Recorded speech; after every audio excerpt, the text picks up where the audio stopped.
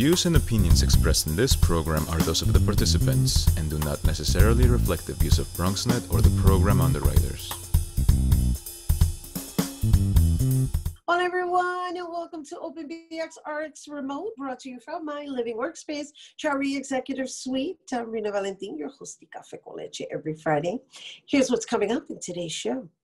Leading things off, we kick off American Heart Month with a National Wear Red Day as we bring awareness to cardiovascular disease among women. After that, we'll speak to the curator and artist of the Riverdale Y Gallery 18's second annual exhibition celebrating Black History Month entitled If Not Now, When? Then we'll be joined by Enhanced by Nature owner Jameelah Shamsiddeen to discuss her organic plant-based personal care line for healthy pampering just in time for Valentine's Day. Later on in the show, Bobby C brings us an up-to-date with the latest headlines in the world of sports.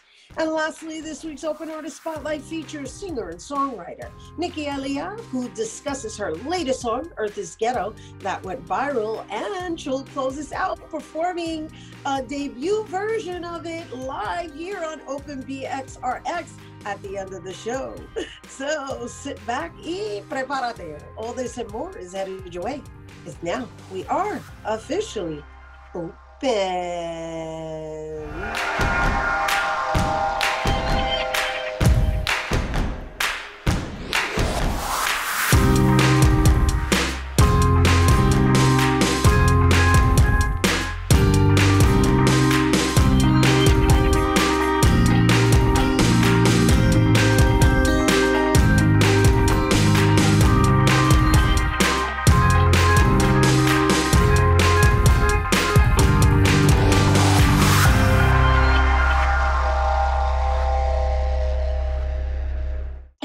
Welcome to Open, and well, happy Black History Month. I'm Rhina Valentin, your host of Café con Leche for the next hour, inviting you to get social with us. Tweet us and follow us on Instagram at BronxNet TV, or like us on Facebook at Open BronxNet Television. And of course, while you're there, you can follow moi on Twitter, FB, Instagram, Insta Stories, and LinkedIn at Rhina Valentin. So although we're still dealing with the COVID-19 pandemic, the heart disease remains the #1 cause of death among women, killing 1 in 3 women every year. And today, for National Wear Red Day, we're going to bring awareness to heart health, discussing the impact it has on women of color, along with some preventative tips as we kick off American Heart Month. Joining me today, we welcome Dr. Rachel Maria Brown and Bronx resident and American Heart Association volunteer, Natasha. Welcome, ladies. Hi. Hi. Hello, good morning. Good morning, ladies. Good morning, doctor. So let's talk about your involvement with the American Heart Association first. Dr. Brown. Good morning. So I'll just do a brief introduction. I'm Dr. Rachel Maria Brown, Alaska. I'm an assistant professor of cardiology at the Zucker School of Medicine at Hofstra Northwell, and I'm the director for inpatient cardiac services at Lenox Hill Hospital Northwell Health. I've been working with the American Heart Association on raising the alarm for heart disease in women and heart health disparities in women of color. As an Afro-Latina, our community is at a disproportionate impact from heart disease and stroke. And I think knowledge is power, and we should spread information, awareness, and education in our community.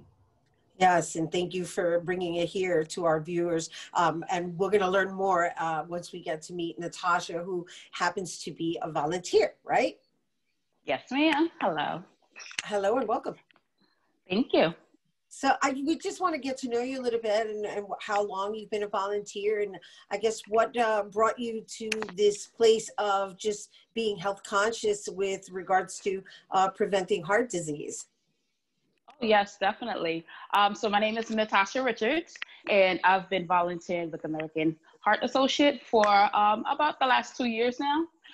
And so I started out volunteering with them basically to share my story and letting people know, just put a face to weight loss, and letting people know that they can have a healthy heart, and basically, you know, having introducing cardio as a source of just basically making yourself, your lifestyle and your heart healthier. Yes, it is important. It is a mindset. And we're blessed to have Dr. Brown with us here so that she can, I guess, shed some light on some of the statistics that are out there, especially pertaining to our community, as in what we addressed in being very effective here within the people of color community. So I just want everyone to know that cardiovascular disease kills a substantial proportion of African-American women every year. So that's nearly 50,000 a year. That's more than cancer, accidents, assault, Alzheimer's disease combined affecting Black women, cardiovascular disease. And if we zoom out by ethnicity and then break it down by gender, it's even more shocking. You know, in the African-American or Black American community, 30% more likely to die of heart disease, 40% more likely to have high blood pressure, which we call hypertension, twice as likely to have a stroke or have diagnosis of diabetes, higher rates of obesity, heart attack, or death from a heart attack. So when you break that down to Black women, the statistics are rather shocking. Over half of Black women have cardiovascular disease. Over half of Black women aged 20 or older have high blood pressure. So this is not a disease of the elderly and infirm anymore. This is affecting our adolescent, young adult age groups. 80%, over 80% of Black women have obesity or they are diagnosed as being overweight. When we break it down into our non-white Hispanics, Puerto Ricans have the highest hypertension-related death rate of all Hispanic subgroups combined. Mexican Americans and Puerto Ricans have twice the rate of diabetes compared to their non-Hispanic white counterparts. So what about non-white Hispanic women? A third of Hispanic adult women have cardiovascular disease, and over 75% of Hispanic adult women are overweight or obese. So these statistics are alarming, but we can do something about it. So before we go to Natasha, really quickly, does that have to do with the DNA or does it have to do with diet? There are multiple factors, and I like to break it down into things you can control and things you cannot control. You cannot control your DNA. You cannot control your genetic predilection or predisposition to having a disease. What can you control? You can control your diet, your exercise, your weight, your tobacco, right? Whether you're smoking or not, alcohol intake. And these are contingent upon many things.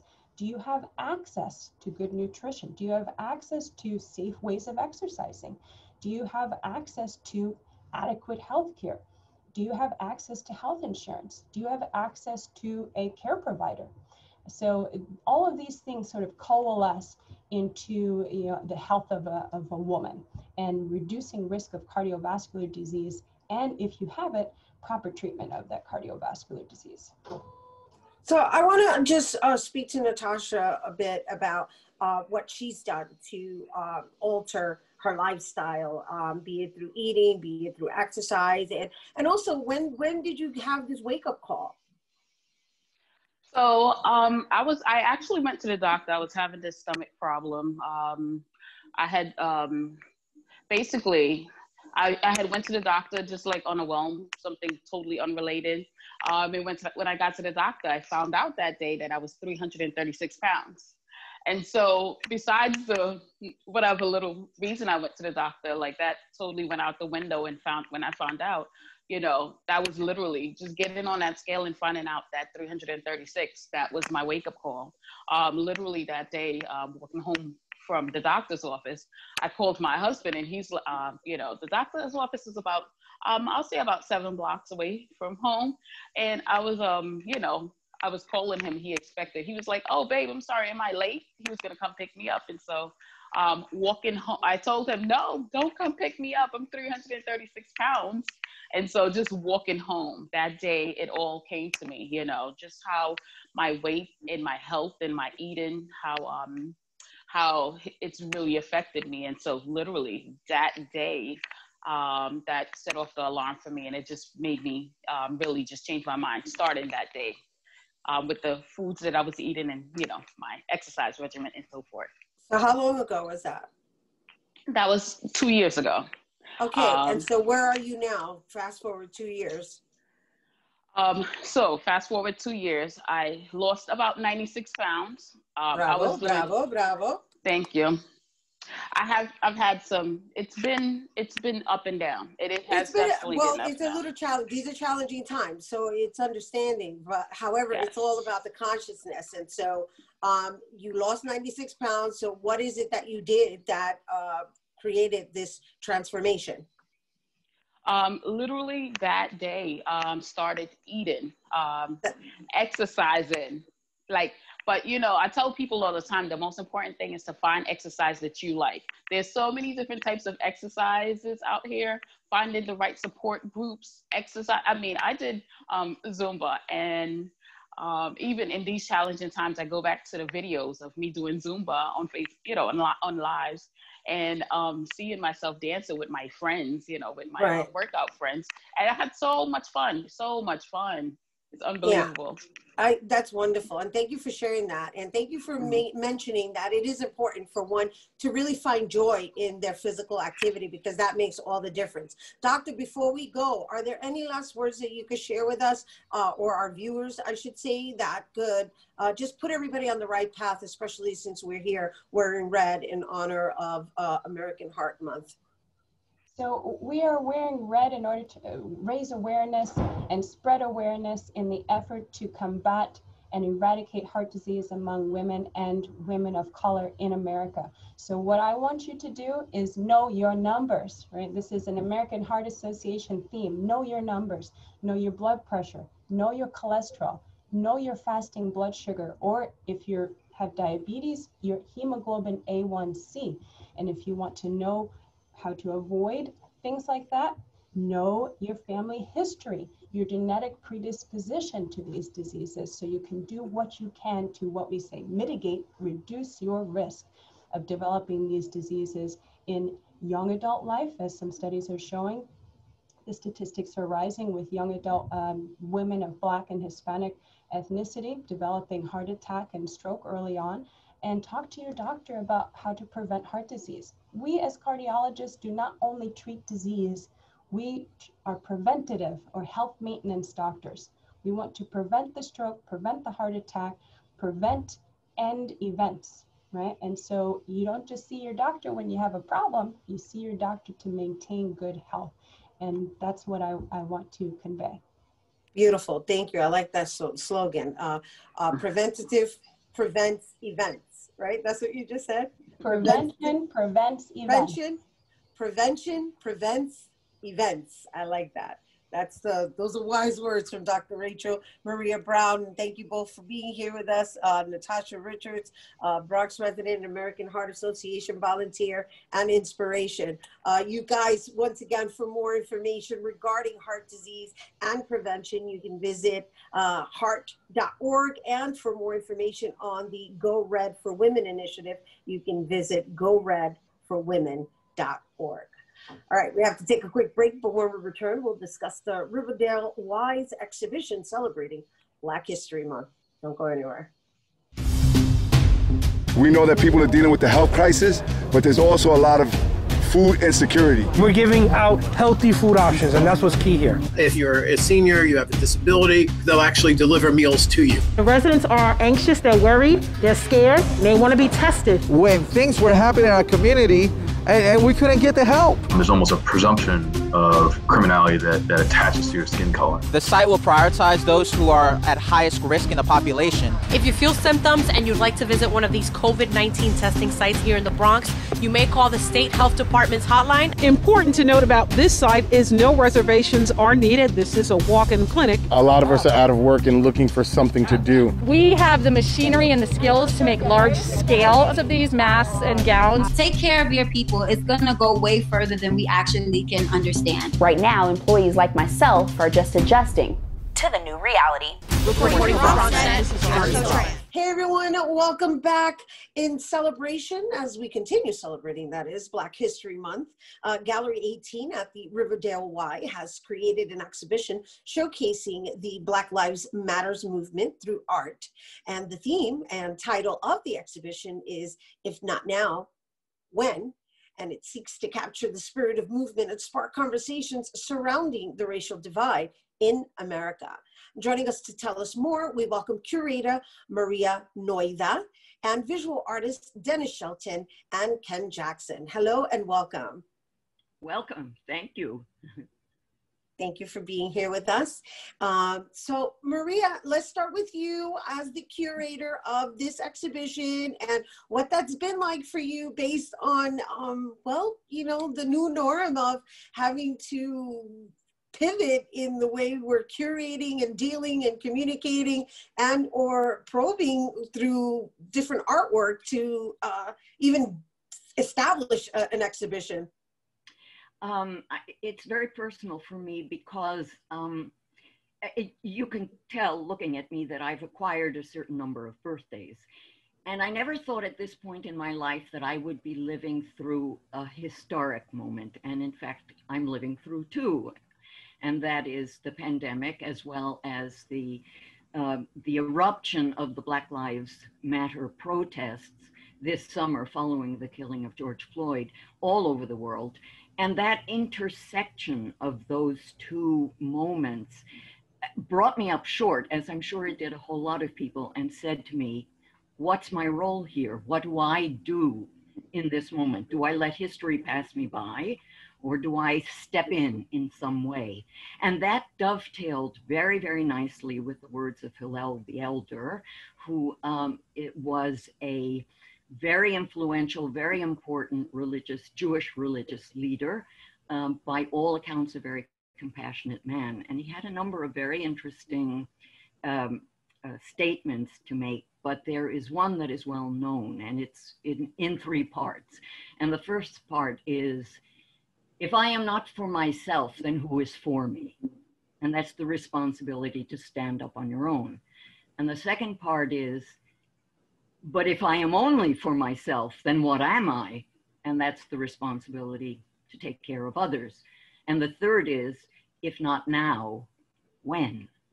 And that really spoke to me, because it said, this is the moment to seize, you know, because I know how it is when we go back to normal. People forget revelations of what the pandemic taught us, which is, if people really need to know, the great social inequities in this country. And so I wanted to hold that in front of people with this exhibit. And that's what If Not Now, When is all about. And I want to acknowledge the two jurors, by the way, right now, Ken Jackson and Dennis Shelton, because you need people who have the experience, the knowledge, the body of work to be able to evaluate other people's work, other artists' work. And I was so lucky to have them, so blessed, so happy, because they did such a fabulous job. And I just wanted to acknowledge that. Well, thank you for that, because I'd like to hear from them as well. Dennis Shelton, we can start with you. Don't forget to unmute yourself.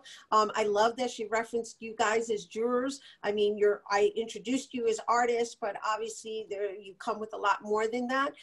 Just share with us what your process was and what this means to you, what this is all about for you.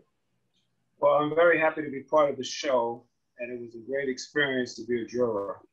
I work with wood assemblage, broken pieces, unrelated pieces. I put them together to create a whole. So to do that and to also have a message to address this time that we're going through was a powerful experience for me. And so, Ken, again, these opportunities that are being presented right now are just merely a means of expressing yourself or expressing us. I relate to it as well as a person of color. And what Maria said was that this was being brought to the forefront, but truth be told, is like, it's always been there. It's just being like focused on because of the disparities and the inequities. So having it mounted during Black History Month, what do you hope people are really going to take away from this? Well, I'd like to see people begin to talk about it like we're talking about it. Like I always see art as artists, as recorders of time. So when you look back at this time, you will see what went on and what's going on now and why we're doing the pieces we do. That is the importance of doing this show. So we have everyone talking to each other about what's going on and how they feel and how we are to address this. Especially for me, as being in the schools and being an art educator, to be able to express that to my students and to everyone viewing the art, which is most important. The art piece that you have on display actually has the face of George Floyd on it, who is basically, you know, unfortunately somebody who transitioned during the height of this pandemic and has become like this movement, right? Because it's unfortunate that this has been going on way before this. It's just that this particular incident just pretty much put a halt to like enough is enough. What does a piece like that hold in value? It's not just George Floyd. Like you said, this has been going on. So this piece is basically, you know, me looking at everybody. I see this. We all see this. And these people's names are not to be forgotten. Like Eric Garner, you know, Breonna Taylor, or, you know, Tamir Rice. Nobody's talking about them anymore. It's like they're forgotten. Anthony Baez. It's like they're forgotten. You know, Michael Brown. That's why I did this piece. And I wanted to put all their faces. If I could have put more faces, I would have put more. But because it's just ridiculous how many and how this goes on and nobody really addresses it. And the importance of George Floyd, people start to address it and they start to talk about it. So it became a movement, and Black Lives Matter became, you know, central in the movement. Right. Yeah. I mean, Black Lives Matter has been going on for a while now, but before I wanted to just talk a little bit about your piece's status. I know you gave us a little bit of insight, but the fact that you reference it as two separate Americas, let's just talk a little bit about that from your perspective. Well, we live in America, but we're separate from the general goodness of America. So in my piece, you see we have the American flag, but we have interspersed within that American flag the Black Liberation flag, which represents people of color. And so the sizes are different, the levels are different, but we're still part of the whole. Right, I get it. And so what I noticed is that your pieces, they kind of resemble each other, but they also represent almost like a different period or a different aspect, like maybe a different day or a different chapter, but yet they still hold the same message. Well, the message is the same no matter what we're experiencing. And as Ken said, this has been going on forever. And we need to stop this. We need to come together as one America, one people, one message, and it needs to stop. From your mouth to God's ears, and that's what we're all working on together collectively. And that leads me to you, Maria, to close out the segment and sharing some insight behind some of the other artists being exhibited, as well as when the exhibition is going to be on display. It's on. It went up. Yes, I was going to say yesterday. It's from February 1st to March 1st. I just want to say, jumping off what Shelton said, this exhibit was meant to be as interactive as possible, so that people are actually faced with questions, and they're also faced with not only the image but the words of the artists that accompany every image. So I just want people to take away from this particular exhibit, what do I do? Yeah. And so if the only thing, if you're going to, if I'm going to look at the audience and say, if the only thing you do is pass on the link to your friends and through social media, you will have taken a step. Because people say, oh, what can I do? But it's the little steps and it's the accumulation of those steps that count. And it really has to be put in front of people's faces and kept there so that there is a dialogue and there are steps. Beautiful. Thank you. And thank you for bringing it here to our viewers. And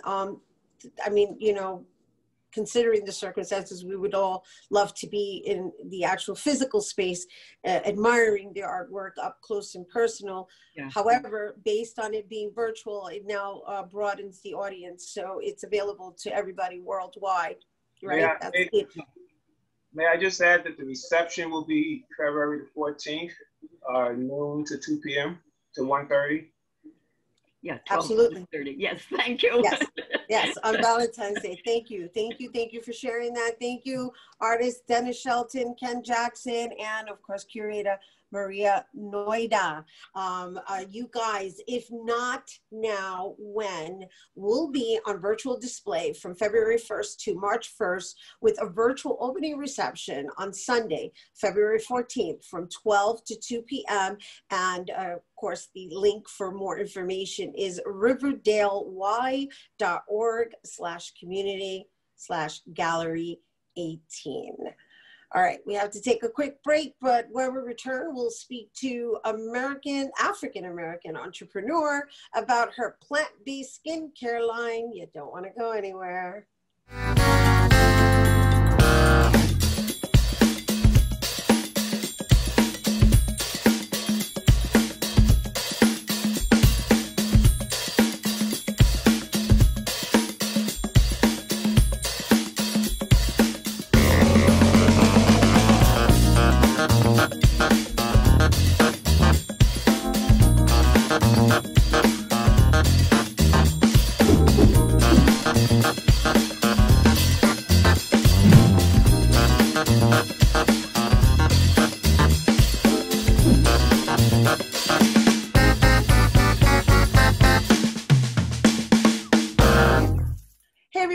Welcome back. So the COVID-19 pandemic has brought light to so many matters, including the importance of self-care. Our next guest is bringing natural self-care wellness to the forefront with her organic skincare line, Enhance by Nature. The plant-based brand is tailored to naturally benefit the body by eliminating the use of any synthetics and chemicals. And joining us to discuss more about the products, including the special collection for Black History Month and Valentine's Day, please welcome Enhance by Nature owner, Jameelah Shamsiddeen. Hello, how are you doing? Yes. Did I get it right? Yes, you did. Yes, you did. Hello, how are you doing? I'm good. Welcome, welcome. And when they show your name at the bottom, lower thirds, they'll be able to understand why I hesitated a little bit. You've got a lot of vowels in your name. Yes, it'll probably take up the whole screen, but you know. Well, welcome, welcome. Oh my goodness, how vibrant and beautifully colorful is your setup. Your dress is lovely. Your painting is lovely. Your products look lovely. Oh my goodness, you're just a vision. Thank you. Thank you so much. Thank you. I can't wait to share your story with everyone. Let's just start with the motivation behind creating natural, organic, plant-based products. Okay. Mm-hmm. Well, the motivation was that I am a 2-time breast cancer survivor. So it's been, wow. I was diagnosed the first time April of 2003. And from then, it just went from there. I started making products for me and my family. And 3 years ago, that was when I thought to bring it into a business after I had graduated from college. So you said twice. So the first time was 2003. I'm going to assume that you were able to eliminate it from your body and then it came back. Is that what happened? Well, with cancer, people say eliminate, and that's not really the terminology doctors use. They say it goes into remission. Yeah. So it came back in the same breath. Thank God for that. It was 5 years later. Okay. And then after having gone through that, and I'm assuming you're back in remission, right? We'll use the clinical terms. Right. Mm-hmm. Then you started realizing that the products that you were placing on your skin were a contribution to it coming back?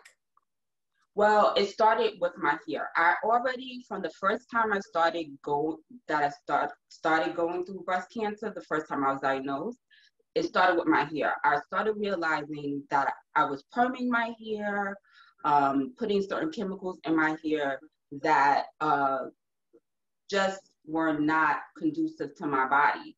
And I started making my own products from my hair. And then the second time that I was diagnosed with breast cancer, it made me go even further into looking at the things that I'm putting on my skin and in my hair. And that's when I started making my own body butters and soaps, and then it just took off from there. Like, I pretty much make everything in my house, down even to my dog shampoo, because animals are sensitive to the same types of things we're sensitive to as well.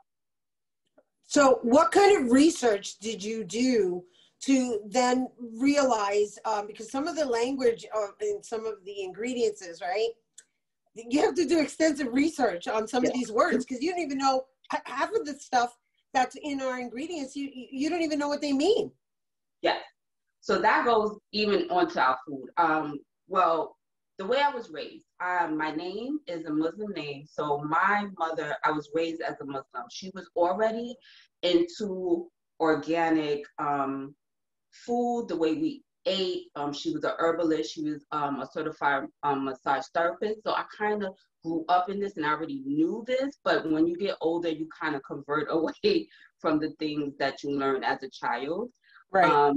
So as I started to realize the things that I was using as an adult wasn't good, I started researching. Also, my mother had gave me a book as well about different chemicals, and then it just went from there. Like, I just started researching all the things that were in the products that I was using. I would look at the back of the product, and I would go home and I would research, and I'd be like, okay, that is a chemical.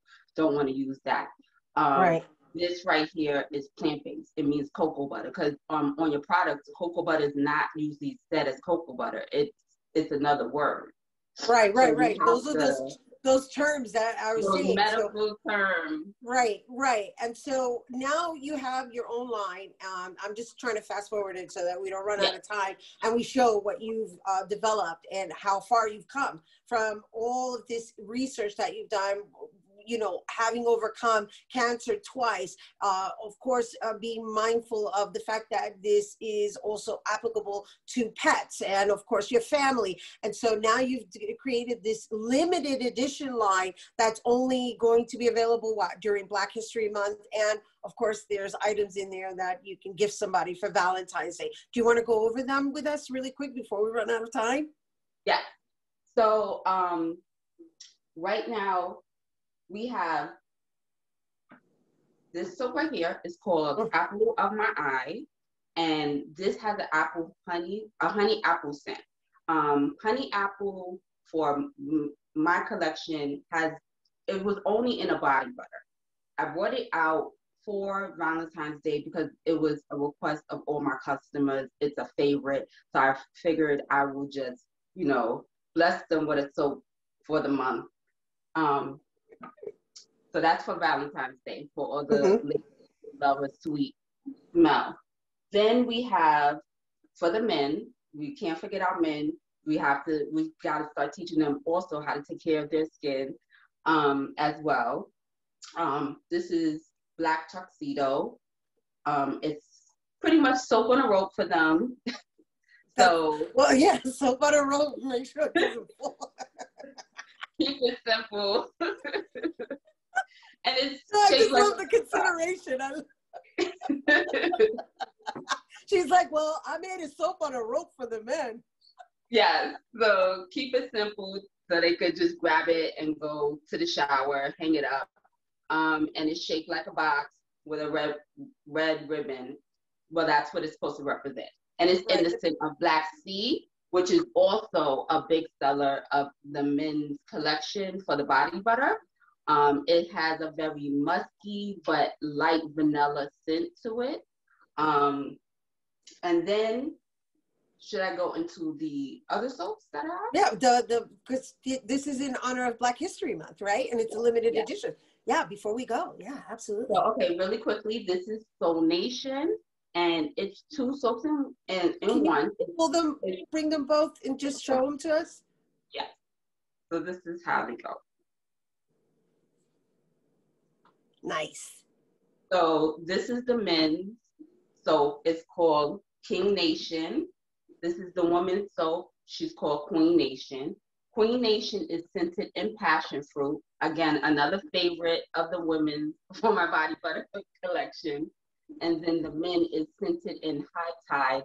So that gives you, High Tide is a new scent to my collection, and it's really for the men, and it has a very light ocean airy scent.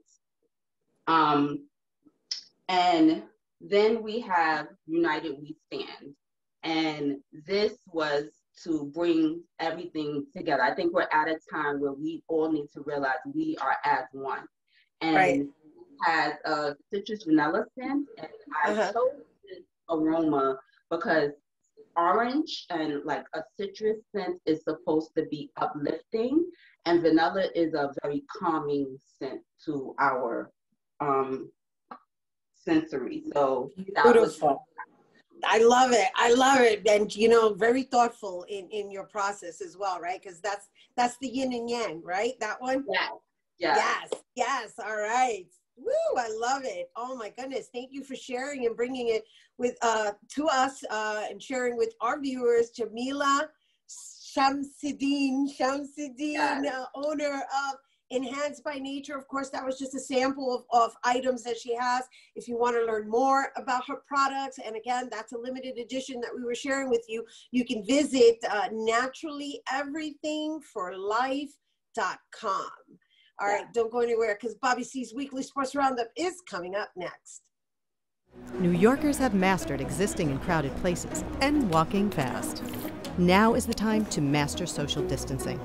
Social distancing means creating more personal space between yourself and others, at least 6 feet. Creating more physical distance protects yourself and other New Yorkers from the spread of coronavirus. To do your part, stay home. Stay connected through calls, texts, and video chats. If you have to go out for essentials like food and medicine, avoid crowds and put space between yourself and other people standing in line. If you go outside, just remember to keep 6 feet of space between yourself and others. This is not just about you. It's also about protecting the most vulnerable and preserving the health of essential workers who are on the front lines. If you're feeling overwhelmed, connect with counselors at NYC Well. Text COVID to 692-692 for real-time updates or visit nyc.gov/coronavirus.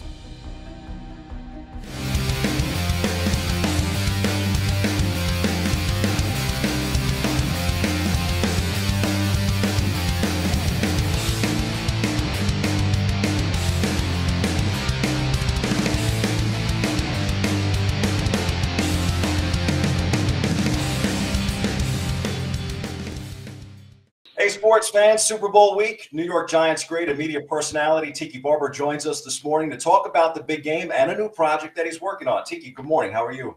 I'm doing well, Bobby. How are you? I'm doing great. A little bit cold here in New York, but excited to see the Super Bowl this weekend. That's exactly right. I don't mind the cold. I don't like being outside in the cold. I'm pretty sure I'd rather be in the Sunshine State right now. Yeah, no, down there it's going to be fun. My brother is actually going to the game, obviously, because it's in Tampa, and he's still close with the Buccaneers. So hosting that game, first time ever, really. The first time that the home team is actually in the stadium hosting their own Super Bowl. So it'll be fun for all those folks down there. Well, this is definitely a dream matchup for the NFL. All-time great against an up-and-comer in the league, maybe the face of the league. What do you expect fans will see come Super Bowl Sunday? Yeah, this is going to – so first of all, it's a great coaching matchup between Bruce Arians, who I've known for a long time, and he's a friend. He's always the coolest guy in the room, but he built an amazing staff that was able to make this Buccaneers team pop and excel at the right times of the season. And then obviously Andy Reid, who I've known forever because of he was my adversary during my playing days when he was in Philly and I was with the Giants. But he's turned himself and justifiably into one of the best coaches in the NFL. with all of his championship appearances, both in the NFC with the Eagles and the AFC with the Chiefs, and Super Bowl win last year. So first of all, it's going to be a great coaching matchup, but then it's going to be explosive. I mean, usually Super Bowls come down to, defensive stops and who can get the other team off the field most effectively. But I think this one might be who has the ball last, who's going to score the most. Obviously, it comes down to who scores the most, anyways. But this feels like it could be a shootout because there's so many weapons with both of these offenses, and their quarterbacks are so reliable. I think it's so impressive, too, when you think about it, because Patrick Mahomes is 25. He's playing in his second Super Bowl. Tom Brady, 43, playing in his 10th Super Bowl. Brady is almost as old as Patrick's father, Pat Mahomes, who used to play for the Mets. He's 50 years old. So you got some, pretty intense lineups there on both sides of the ball. Well, it's something we've seen over the last couple of years, Bobby, is just this evolution of the quarterback. It's just they're changing, right? The old guys who we all knew, Eli and Phillip Rivers, who just retired. Looks like Drew Brees might hang it up as well this year. Ben Roethlisberger's right there on the edge. It's a changing of the guard that's happening at the quarterback position, and you're seeing all these young, really good players come in, and they're equipped right away to play. Right, the two past MVPs have been 24-year-old guys, Pat Mahomes, who you just mentioned, and Lamar Jackson, and I think it's good for the game to see the evolution of the quarterback, because Pat Mahomes is nothing like Tom Brady, or certainly not like Lamar Jackson. But the evolution of the game has made it, I think, easier for some of these young players to come in and excel, just like Pat Mahomes has. So in your opinion, Tiki, what's more impressive, what LeBron James is doing at age 36 in the NBA or what Brady is doing in the NFL at 43? I would say LeBron James. If Tom hadn't gotten the Buccaneers to the Super Bowl, I would have said LeBron James, because look, we're always going to have that debate about, can he ever catch Michael Jordan as the GOAT in the NBA? And the answer is probably no. But what he's uniquely been able to do, which is win championships in 3 different places and defy logic with his age and reinvent himself no matter where he goes, from being a small forward to a power forward to now he's a point guard with the Lakers. It's been amazing. But Tom, in a team sport like football, where one superstar doesn't necessarily make you automatically a winner, to see him grow this Buccaneers offense and take it to the levels that it's reached this season, it's pretty amazing. And the fact this is his 10th Super Bowl, you gotta tip your hat to him. Here's the thing. I don't know if anybody else can ever do that in their career. People might be able to replicate, maybe down the line some point, what LeBron James has done. I don't know. I don't see how anybody does what Tom has done. You had some NFL career yourself, the all-time leading rusher for Big Blue. What is your proudest moment as a Giant? The one that sticks out most is a 2005 game against the Washington Redskins at the time. We're obviously now the Washington football team, but we played the Redskins the week after Wellington Mara passed away. And it was just this unbelievable sight. The stands were full and packed, and Kate Mara sang the national anthem, his granddaughter. And I had one of my best games of my career. I rushed for 206 yards in that game, and I was able to score a touchdown. And at the end, I gave it to one of his grandsons, Timmy McDonald, who's still with the organization, and told him, this is for you and your grandparents and your family, and thank you for making me a Giant. And I'll never forget that moment, because I don't know how you honor a man like Wellington Mara, who meant so much for the Giants, but also for the league from its inception. And to have that game on that day for me and my teammates, it's one I'll never forget. And 3-time Pro Bowler, and of course, New York Giants Ring of Honor member as well, and passing some big names during your career, whether it was Joe Morris or Rodney Hampton. Yeah, career here in New York. Yeah, so, Hamp was there when I got there. I remember Hamp. Hamp was my first year. He was there. he used to, because we practiced right at the Meadowlands, which was right on the Hudson, and it overlooked New York City. He used to pull me to his side, like, Teak, don't end up over there, because back in his day, they used to party over there all the time. I actually ended up living in the city, so I didn't take his advice too heavily. So speaking of the current team, what do you like and what don't you like about what the Giants are doing right now? Well, I love their coaching staff. I love Joe Judge, and I love Patrick Graham, who their defensive coordinator. Jason Garrett is obviously a friend. He's a former teammate. I was on the 2000 Super Bowl team that we went to as the Giants. So I love their staff, but I love the attitude that they've instilled in this team. And look, are they deficient in talent in some places? Yeah. But that doesn't necessarily mean they're going to lose games. I think what they've shown is that by being together and by not being caught up in the noise that surrounds this team, sometimes you can achieve. And we started to see it. It was a slow, steady evolution, and they still have a long way to go. But I like the mentality, the culture that Joe Judge has instilled in this Giants team. And it's only a matter of time before they get successful. If they stay healthy and they start, add some pieces here or there, they're going to be a competitor in the NFC East for a long time to come, but also, hopefully get to the postseason and win another championship for this organization. You've got this awesome show coming up. I wanted to kind of let the fans at home know about it. So tell us about this social media platform and the collaboration that you've got going with Amazon for a reimagined big game experience on February 7th. That even includes former Yankee star Tino Martinez. Sue Live is a show that I do every Wednesday on Sue, which is a new social media platform that shares the advertising revenue with its content creators. Unlike a lot of the other social platforms that make money off the content that we all post, Sue will share that revenue with you. And so it really empowers the creators. And this is all kinds. These are actual artists or musicians, or just the mom or pop or whoever it may be that has a large following. So the ability to monetize is amazing. We are partnering with Amazon Interactive Video Services to do a Sue Live type show for a Super Bowl pregame. So it'll be me and Montel Williams, and my brother's going to hop on, and Tino, as you mentioned, as well. And it's going to be different from the other pregame shows that you see. One, because you can view it right on your phone. Sue Live pops up right on your phone in the app, so you can take it wherever you're going, and it's going to be conversations like you and me would have, Bobby, talking about the game. It's not necessarily digging into the numbers and the statistics and the history. It's a tailgating type conversation, and we'll talk food and alcohol and all the things that surround Super Bowl or the big game weekend. And we're excited about it. I think it's going to be a lot of fun. And I think people will be really engaged to be interactive and a part of it. I think this is the wave of the future too.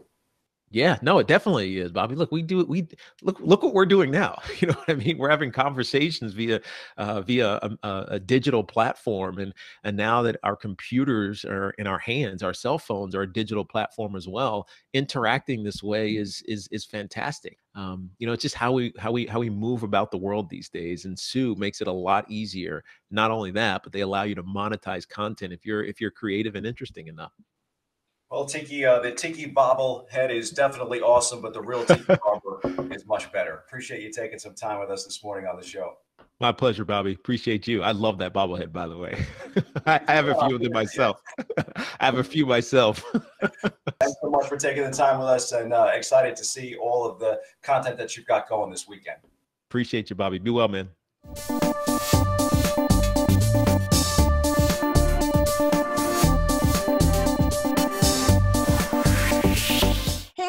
Welcome back. Our last guest took social media by storm with her new song, Earth is Ghetto. That's right. Her soulful voice, relatable lyrics captured the attention of so many people that it went viral on TikTok. And she's here to tell us more. Please welcome singer, songwriter Nikkialiah. Hey. Hey, how are you? Thank you for having me. Well, thank you for being here with us. We're so excited to get a hold of you before the rest of the world just snatches you up. Oh my goodness. OMG. I hope so. I hope so. Well, you gotta just share like what this ride has been thus far. I mean, the fact that you wrote this song, you scored this song, and you performed it, and then all of a sudden it latched on, and now it's taken on a life of its own. Yeah, it has kind of taken a life of its own. It got a little scary for a minute. I'm like, well, this song is definitely out of my hands now. But what was scary about it? it was just scary just seeing so many people cover it, and at one point I was worried if I was going to get lost as a songwriter, but people started being really good about making sure to credit me and mention that I was the songwriter and stuff like that, and they've been really on top of saying, hey, this girl wrote this song, and I appreciate that. But it was like nerve-wracking at first. Oh, I see. You're talking about the legalities of your song being duplicated without you being recognized for it, because it was being covered so quickly without you even really like expanding on its development. Yeah, it was going nuts, especially since I didn't release the song yet on like Spotify and iTunes, which I plan on releasing very soon. But it was definitely going nuts for a while. But I appreciate everybody that's been tagging me or letting me know that they've covered this, or sending me these covers and sending me the different versions of the song. And it's just been a really wild ride. Yeah, well, I read the article in the Oprah magazine. Hello. Yeah, that was interesting. The writer was really nice about the interview, and her name is Eleanor. She's really nice about it. Well, the story behind it is phenomenal, right?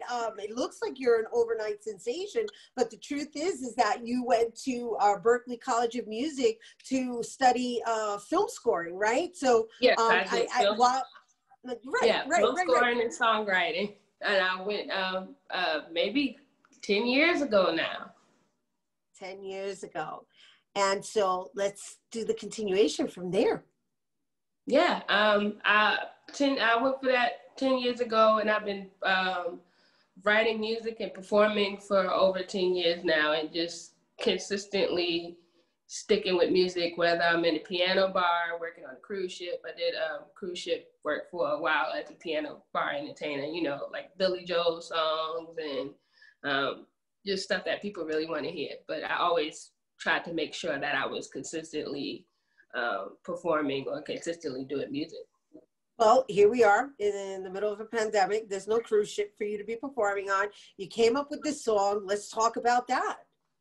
Yeah, this song was an interesting experience because I wrote this song while I was waiting at the corner store on 15th Street by my house. And I was waiting there, and I'm just thinking about the fact that this corner store has bars on the windows. You can't go in the corner store because we have the coronavirus and everything. And since you can't go in the corner store, I'm just like, this is just horrible. Just looking at the news and looking at TikTok videos, and then I'm coming up with the lyrics while I'm waiting there, and then I'm walking down the street back to my house. And like in 15 to 40 minutes, I'm writing the whole song and deciding to upload the video. The lyrics are like phenomenal with regards to like, you know what? Yeah, I think I want to be beamed up too.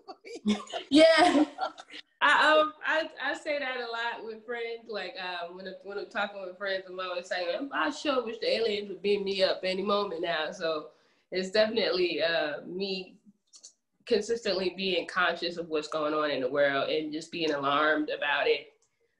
Maybe watching the news a bit too much and obsessing about things. So it's the lyrics were definitely from a place just me just being ready to be beamed up. Like, beam me on up right now or anytime you want to.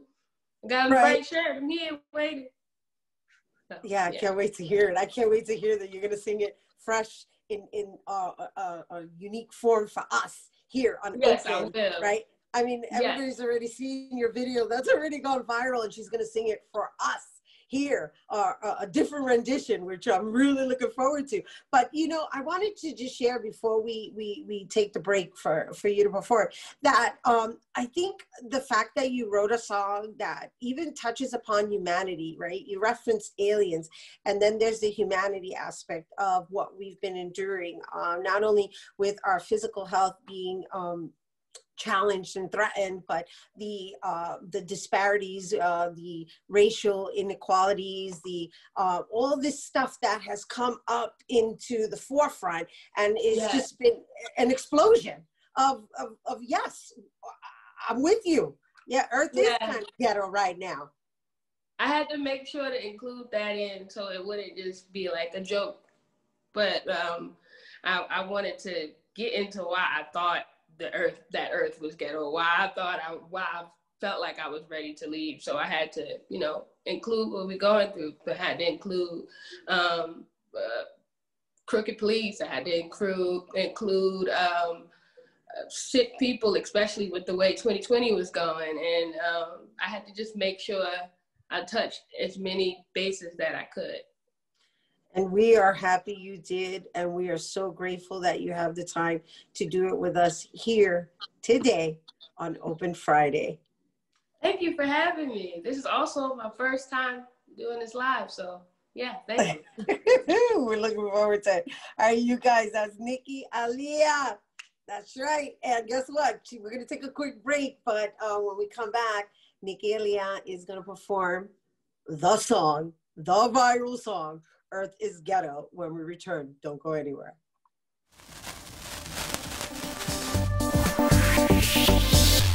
Hey everyone, welcome back. Here now to debut Earth is Ghetto exclusively here on Open BxRx. Please welcome Nikkialiah. Earth is ghetto, I wanna leave. Can you beat me up? I'm out on the street by the corner store. You know the 1015. Got a bright shirt on, so easy to see. I've been down here stranded indefinitely. I can't reach my planet, but I need to leave. You should see these people. It's hard to believe how they treat each other. It's hard to conceive. Oh, Earth is ghetto, I wanna leave. Oh, Earth is ghetto, I wanna leave. I wanna leave. They have been hungry, starving, nothing to eat. The homeless living out on the street, and the sick are dying. Cricket police, politicians lying, criminals on the street. I got 5 on fuel if you need it from me. I'll sit in the back if we're riding too deep. Better lock the door, these people are still in cheap. Roll the windows up so we can head out in peace. Oh, Earth is ghetto, I wanna leave. Oh, Earth is ghetto, I wanna leave. I wanna leave.